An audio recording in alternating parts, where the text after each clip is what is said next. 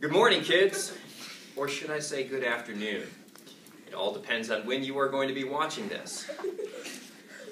I know you're really excited about seeing me on your iPad. What I'm going to be telling you is what we are going to be doing today and tomorrow. I really apologize for not being here today, but I'm trying to get to be a better teacher.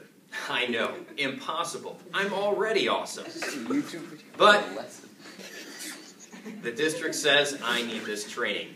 So, you may hear some snickering, you may hear some laughter, but that's just my wonderful first period that is going to be very, very good. Yeah! Anyway, what we are going to be doing, and if you look at the paper that is on your desk, hopefully by now, is a Black History project.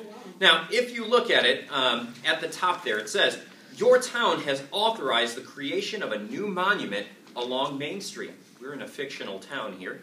The town council has approved the monument with the request that it honor a historically prominent African American.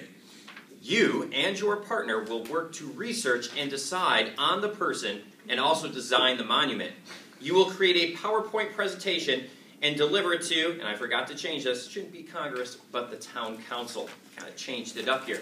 Basically, what you have is a project that you can work with a partner or by yourself. Okay, that's it. Now, if you look at option one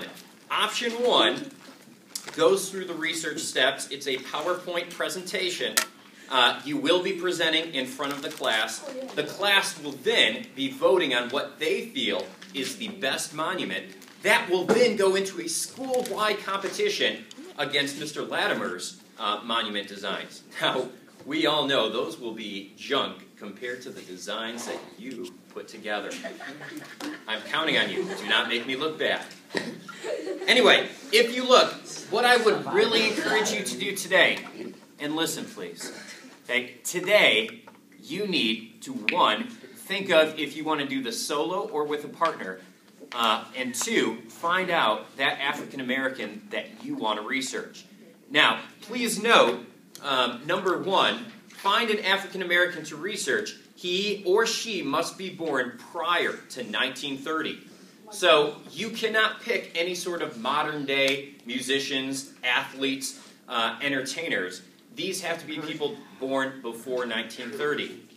Now, I would really recommend thinking about things like maybe the first African American to fly a plane, the first to graduate from Harvard. These are good ways of thinking, and then you're going to research this person.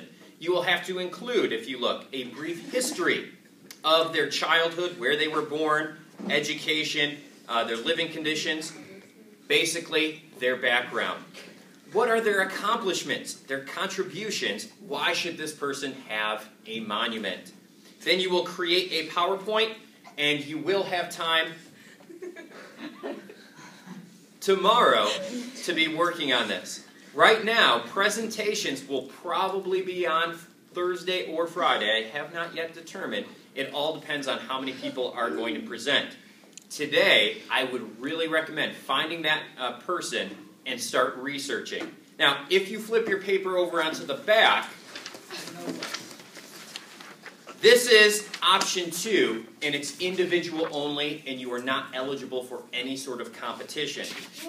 It's the same sort of thing, except for instead of a monument, you'd be creating a commercial recognizing a significant African American. You also include a brief history of their childhood, their accomplishments and contributions, but it's not on a PowerPoint. It's on a commercial which you can use iMovie or any sort of other technological device, but you are not eligible for the school-wide competition. It's only for the monument. So today, like I said, just focus on finding that individual you find interesting and doing some research. Tomorrow, you'll be able to work on putting together a PowerPoint, maybe working on your movie, but other than that, that should be anything. Now, if you have any questions, tough. I'm not going to be there to answer them. But save them for tomorrow, and I will be happy to answer them. please make sure you use your time wisely, because it's only today and it's only tomorrow. After that, you're on your own. So with that, make sure that you do well. I want to hear a great report from the guest teacher, and I'll see you tomorrow. Yeah, you!